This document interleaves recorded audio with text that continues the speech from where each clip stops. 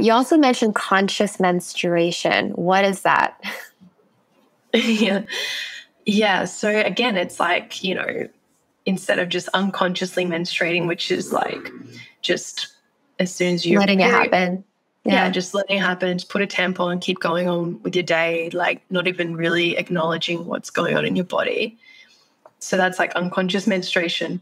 Consciously menstruating is like, really just having a strong connection with the phases of the cycle, so the bleeding phase, the first week really being all about taking that time just to reflect and self-care and rest and be with yourself, especially the first 2 days. You don't need to take a week off, but just the first 2 days, and reconnecting with your menstrual blood, So a lot of women, if they're feeling disconnected from their feminine, the first thing I always suggest is, just getting a menstrual cup or some period panties and like connecting with your menstrual blood, because that's like literally the elixir of your femininity. It's like, it's the same as semen. So that male's seed elixir is semen, and then women's is the menstrual blood because it comes from the womb, The uterus, yeah.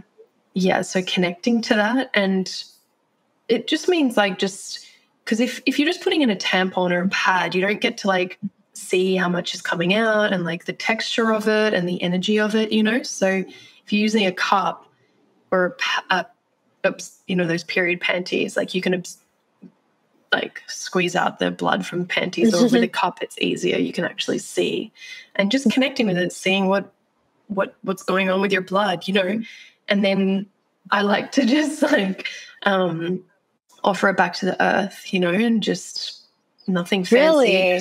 Okay. Yeah, just give it to the earth, and that being like a symbol of also like connecting your womb to the earth. So you're like plugging into like energetically to the earth. So you're feeling very grounded and feeling connected to this feminine energy of the earth. So it's such a beautiful, way to consciously menstruate, just to really remember our feminine essence, that creator energy. Yeah. Wow. I just feel like most women would not like that concept is so abstract for most women to connect with their menstruation, but it's so interesting. I mean, like, I guess how do you spiritually connect with it? Just like interacting with it is enough?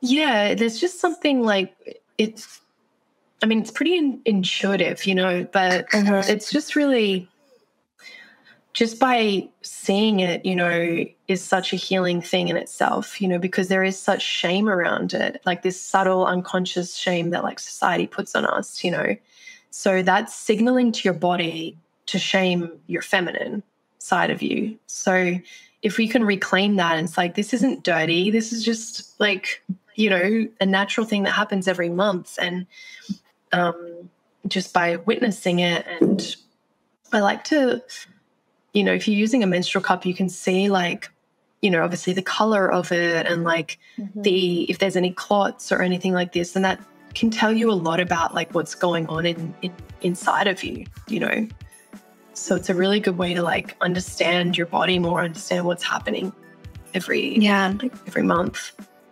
Right. Amazing.